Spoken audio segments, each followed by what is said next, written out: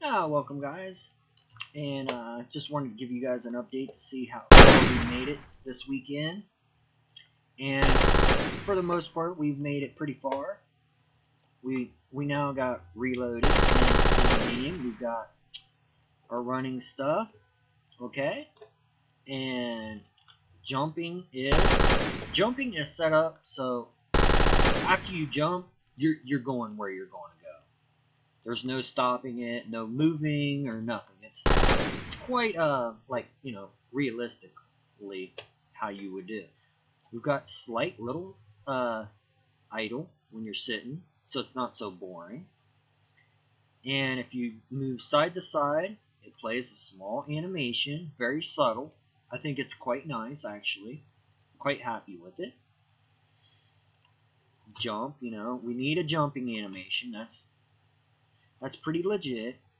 We've got reloading in there. The muzzle flashes are being stupid. I had them fixed one time, but there's something to do with scaling and other things, and I'm just like, you know what? I'm just going to fix it up in a particle system. Use the mesh for a particle system.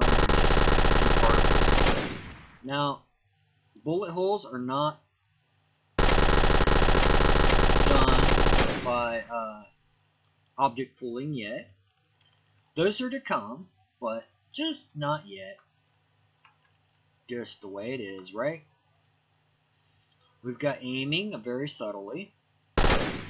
It's a little off because of encode. We're using the weapon transform instead of like the sight, which we will probably be changing that.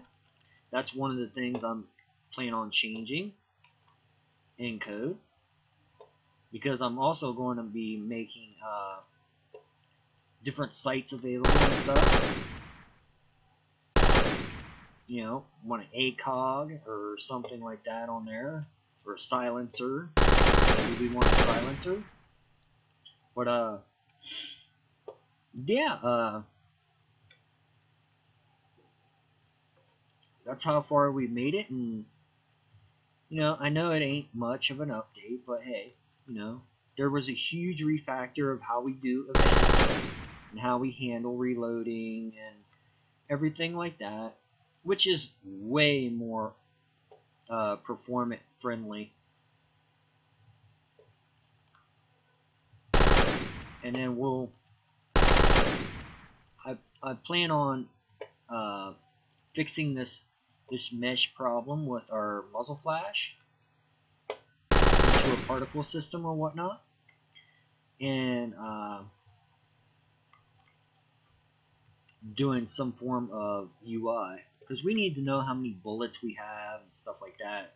That'll finish off the reloading logic itself, because it's quite easy to do. And like I said, it's a little subtle move, which is nice. If we don't move at all, it will do this. And we're using states now, where it makes it a lot easier if we want to do something completely different, like animation based when we're doing this, or when we're here, we do code based. It's pretty standardized stuff, not hard. Like I said, we're going to be working on level stuff, and I fell off level again. Okay, well, nope, I didn't. Sweet. But yeah, hopefully we've got some prettier level stuff pretty soon. Maybe some good walls and stuff. This prototype stuff, it's just there for something to run around on.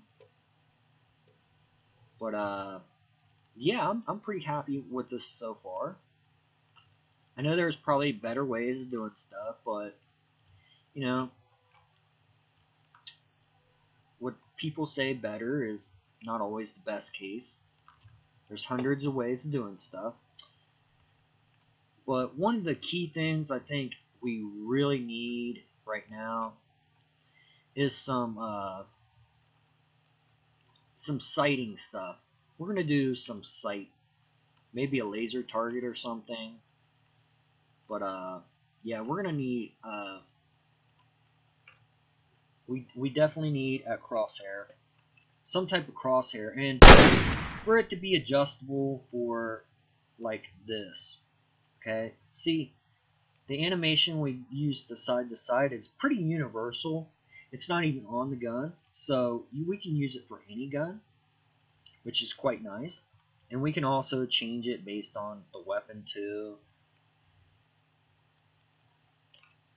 But yeah, you could change the jump height all you want. I mean, it's nothing difficult. But hopefully, you know, if you guys like this video, like it. If you don't, don't. You know, that's your opinion. And thanks for watching. Hope you enjoyed the tutorial so far. And let you guys know I am on stream doing this sometimes, and sometimes I play a little RimWorld too. But yeah, take her easy, guys, and appreciate your views and stuff. But stay strong and keep coding.